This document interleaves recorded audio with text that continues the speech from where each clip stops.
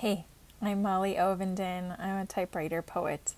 The following is one of the few hundred poems featured in my collection, Poems for My People, which is a rainbow of 10 volumes of poems written for individual people, primarily in live settings. This poem is called What is a Bird? And it's by me, Molly Ovenden.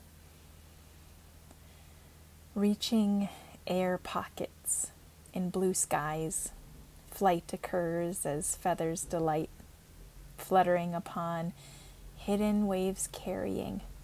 A chickadee's songs ring in your ears, woodpeckers knocking jolts your fears, smiling upon trunks or twigs enjoying. Pecking dusty first on forest floors, foraging for worms, seeds, something more, chirping upon a tasty morsel discovering. A goose in the pond honks out loud. A red-winged blackbird darts enshrouded, beckoning morning light on wings shining. Diving for tiny fish in silty waters, lunchtime shared with busy painted turtles. Paddling plans to head south in winter warming.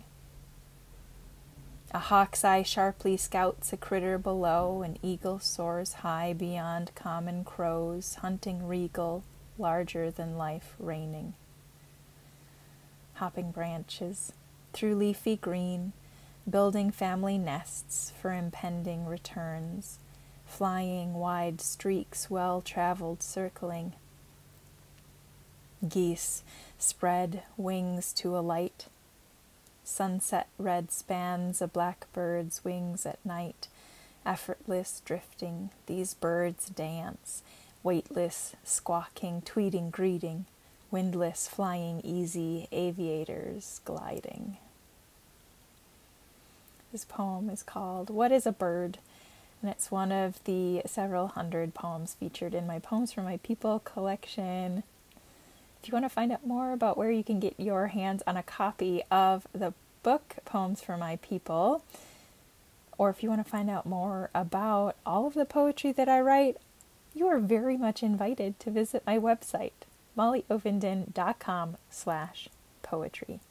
Thank you so much for listening.